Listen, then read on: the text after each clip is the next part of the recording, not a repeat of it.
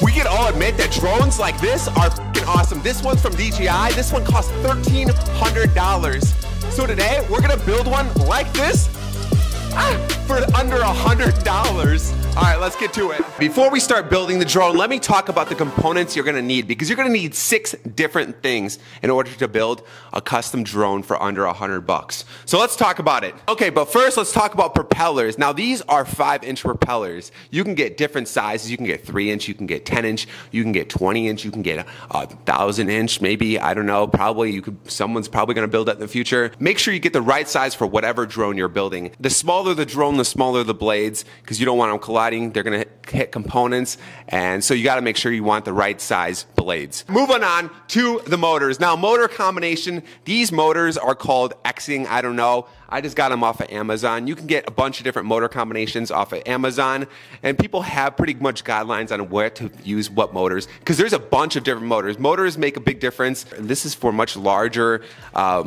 blades, but this is what we're gonna have to use right now. So they're not efficient, but they're gonna work. Moving on next. This right here is called a flight controller. Now this is the brains. This is like the nuts of your, the actual brain of your drone. This is gonna make your drone fly, and this is what we're gonna have to program in order to make your drone fly. This one is called a F4 flight controller. There's an F7 that's more advanced. It comes with a couple extra things it could do, but this one can just basically do everything the F7 can. One last thing you could think about is the flight controller at the top. It comes in 2 pieces. You can get it as a stack like this, where it just comes in one and it's easy. You could just hook up the motors to it, or you can get separate ESCs for each motor, and then you don't need this bottom piece, and then you'd have to just manually hook it up to the top piece. So it's a cheaper alternative sometimes for people, or you could just get the flight stack. I prefer the flight stack just for the convenience of things. All right, moving on next to the thing. This is what is gonna control your drone. This is what's gonna give you the signal from your remote control to your drone. This is called Crossfire, Nano Crossfire. You can get these for about 20 bucks. This is basically just the antenna that connects right there to your drone, so you can control it through your remote control. I think that was self-explanatory. Moving on next, this is a controller. It's called a TBS Tango II.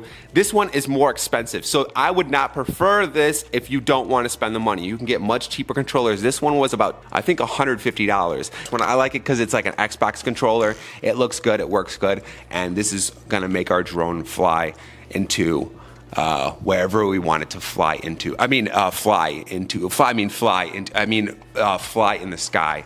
Moving on next, we have the last thing that we need, and that is a battery.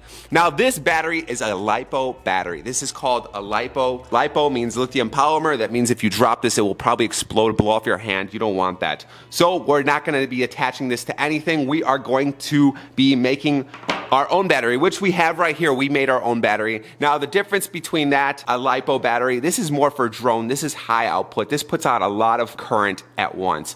So more current, more amps means more power.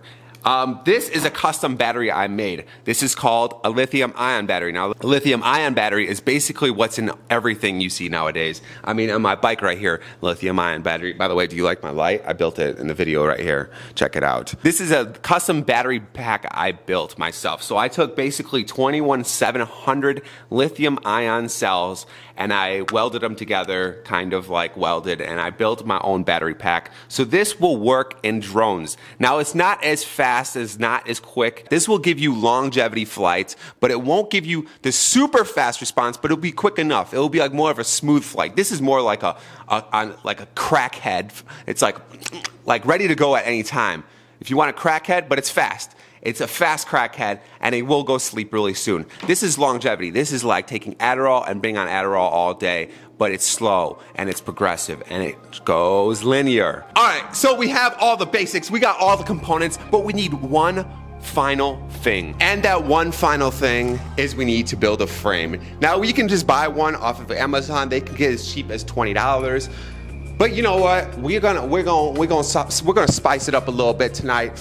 We're gonna try to build one. We're gonna build a quadcopter frame made out of carbon fiber. Yep, I said it. Let's get to it. All right, let's do it. All right, so here we have carbon fiber tubing. This is gonna be the frame of our drone. I got this off of Amazon for about $10, I think. for like 4 of them. So we're just gonna cut this in half, and then we're gonna make a cross out of it like this.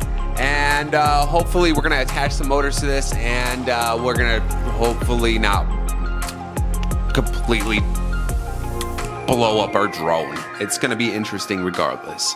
All right, let's get started on this. All right, but first we're on our favorite website, Thingiverse, where you can just print out anything that you could think of that's already been created. We're gonna look at motor mounts, and I found one that was 4 hours for each motor. That's 16 hours. We don't got time for that shit. We're fucking making this build fast. So let's just print this out and let's get back to building our drone. So now that we have 2 halves, now we gotta cross them. We gotta cut cross and put some notches in here so they fit together perfectly. And then we'll have a drone frame. We're printing out actually motor mounts right now because we're gonna ghetto mount this.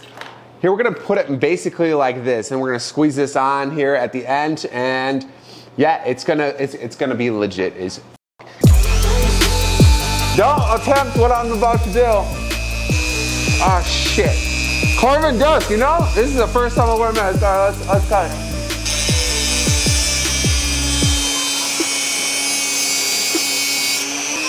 I need to go halfway through. Preciseness is never my thing. I'll get back to it when it was up. All right, so we cut all the pieces. Oh, look at that. It's flush and it fits like butter. Now, I think I got this pretty good. I mean, look at it.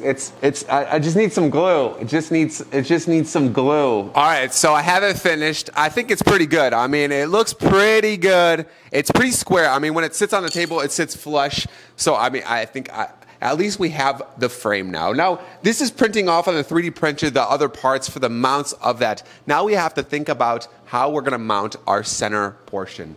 And we're gonna move on to that next. So if you may or may not know, carbon fiber is conductive. So if we put this on here, it might short something out on here.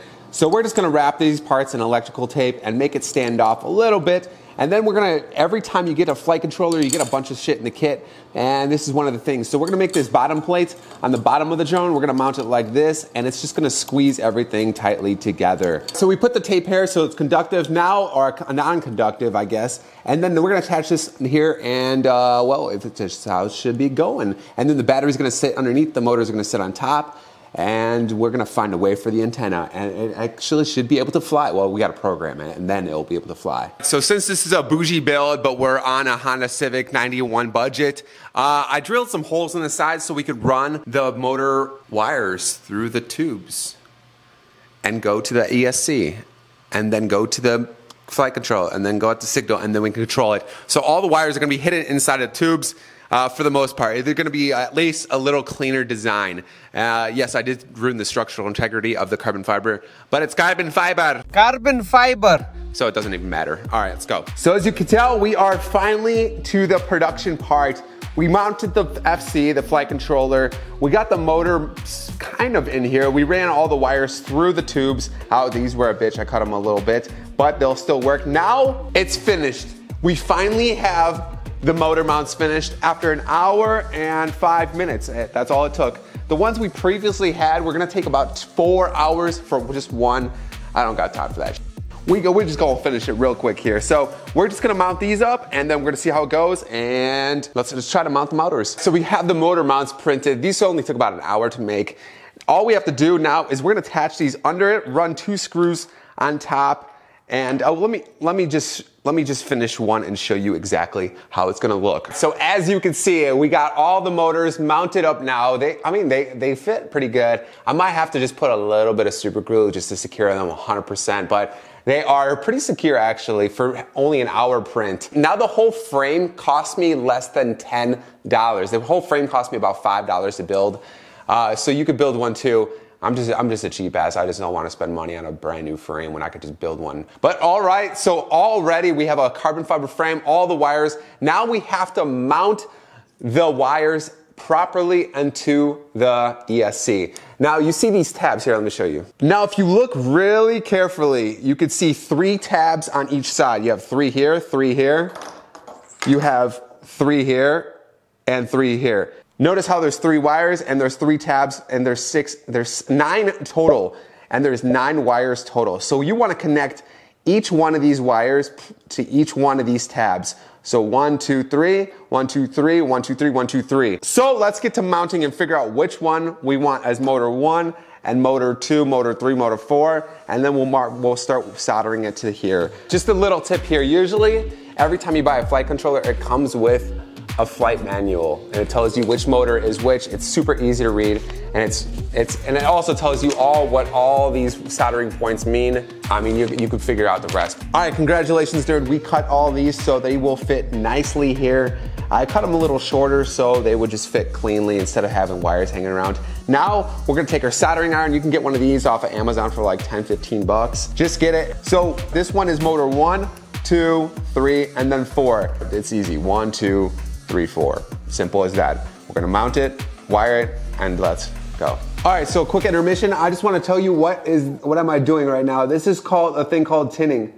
This is when you get the wire nice and brazed so it's easy to mount and weld onto the thing. Don't smell too much of this stuff, it'll make you retarded. Trust me, I know. All right, congratulations, you have built a drone now. It's all wired up. For the most part, we have to get our antenna in here. But first, what we're gonna do is make sure that we've wired this right. Now we're gonna plug this into the computer and we're gonna just run a basic motor test to see if all the motors are spinning the right way. Now, if a motor is not spinning the right way, it is easy to fix. All you have to do is desolder 2 wires and switch them around. Any 2 wires, it doesn't matter, on the same motor. So 3 wires, desolder 2 of them, switch them around, and the motor will go the right direction. Simple as that. But we just gotta make sure all motors are going in the right direction, and then we can just solder up our antenna, and then we hook up our battery, and then we get our first flight. All right, let's get to it. So this is the most complicated part. We are in a site called Betaflight. It's something you could download online. It's pretty simple. That is what controls, it's like the programming for this master, whatever this thing is. So all we have to do is connect a USB cable to our computer and sometimes this is USB-C, this is a micro USB, and we're gonna connect it and we get lights right here. That means something is working. Now it automatically opens up into the computer. Okay, so we hook this up. Now what's in the computer, all we have to do now, we can control the motors directly from the computer. So this is full power. All right, now let's just check each individual motor. Now if you look at the top left-hand corner, we're just gonna have to match our motors up with our hand, and we're gonna just do individual ones, and we're gonna need to know which ones we have to resolder. It'll tell you the direction, which way it's spinning, and we'll start with number 1. So number 1, it is spinning the right way. It should be spinning clockwise. So that's good. We have 1 already correct, that's good. Number 2 is spinning the wrong way. So we have to desolder 2 points on number 2 and resolder them. We just gotta switch 2 points on number 2. All right, let's check 3. 3 is spinning the wrong way. Damn, we don't have 3 now. 4, come on, 4, come on. 4 is spinning the wrong way. So we got 1 out of 3. So we gotta solder 6 times and switch 6 points. All right, let's just re-switch them and make sure we have the right motor separate combination, I guess. Now that the motors are all spinning the right way, let's just solder up the antenna and let's put the blades on, and we just put the battery and we just gotta tune it, and then it's good to go. It's actually good to go. We could actually just fly it when we put an antenna on it and blades and a battery. Next up, we have our antenna. We're gonna wire this into our thing. All right, so the red and black is positive and negative. So we're gonna put that in the 5-volt area right here. So we're gonna put 5-volt right here and then ground right here. You can see 3.3 volt is at the top, 5 volt is at the bottom, and these are both ground on the left-hand side. Then the yellow and white is our signal wire, I guess. So we're gonna put the yellow on the TX and the white on the RX. All right, let me solder this up, and then we're gonna somehow fit the antenna somewhere. We have to figure out where we're gonna put that. So from here, we're gonna tuck this somewhere. We're gonna put the propellers on in the right way. You can see everything, and then we're gonna link it to the controller. The controller is easy. All you have to do is go online and whatever controller you have, I'm sure there's always references. I'm not gonna tell you how to do it. If you wanna look it up, go ahead, do it. But we're gonna do this the fast way. So there is a last few minute settings. You have to go in Betaflight and connect this with this. It's just a few settings, but for the most part, we're just gonna skip over that because you could look it up. It's pretty easy how to connect all. There's a couple options you have to choose just to make sure it works right. Let's connect everything else, and then we're gonna be ready for flight. This is it. This is the main flight voyage of my attack drone that I just built. Let's get to it, and let's try flying it for the first time. Let's just connect it. Hopefully this thing won't blow my hands off. That's a good sign. We're gonna carefully set this down, and we're gonna ready for our main voyage. Here we go, baby.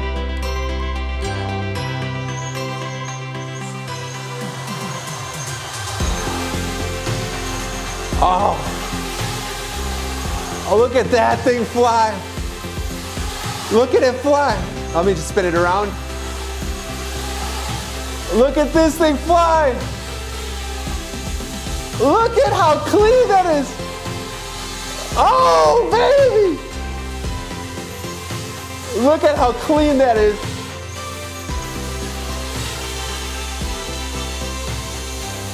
Look, this thing's smooth. Oh, shit.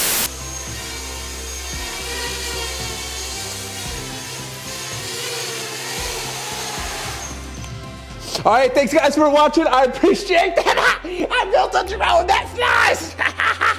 And you can too, for under $100. Holy shit. All you can add cameras and much more. All right, thanks for watching guys, appreciate it. I'll see you guys next time.